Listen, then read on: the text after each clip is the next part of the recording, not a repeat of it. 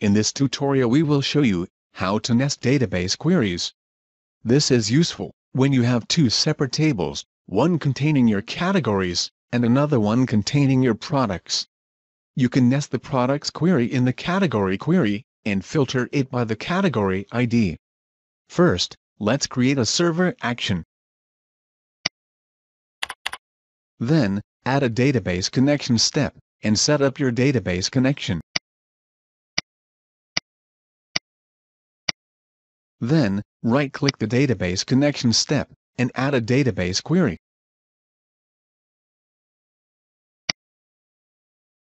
This is the query, which will return the categories. Make sure to turn the output option off. This is important, as keeping it on may confuse you later when binding data on your page. Set up the query options. We select and add the categories table. And then we add all the table columns to the selected columns list. Click OK. In order to nest the products query inside the categories query, we need to add a repeat. Under Core Actions, add repeat. Add a name for it. And select an expression for the repeat. The expression should be the categories query, which we created already. The output option for this step must be on, as we will use the repeat step as a source for the main repeat region on our page. Then, from the output field, select the database table columns, which you need to be available for binding on the page.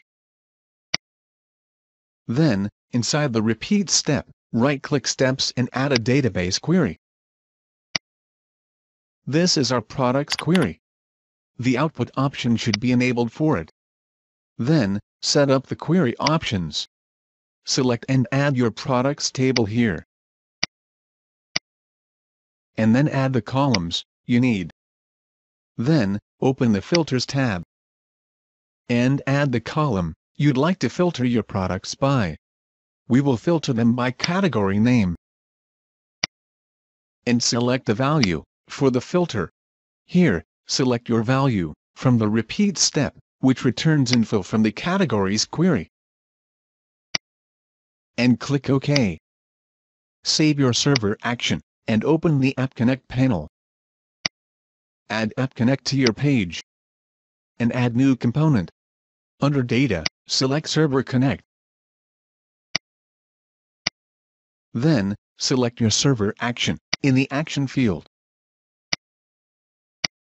Click on your page, and add a repeat region. This will be the main repeat region, returning your categories. Select the expression for your repeat region. Under Server Connect, Data, select the repeat step, which returns your categories. Now, click inside the repeat, and bind the category name.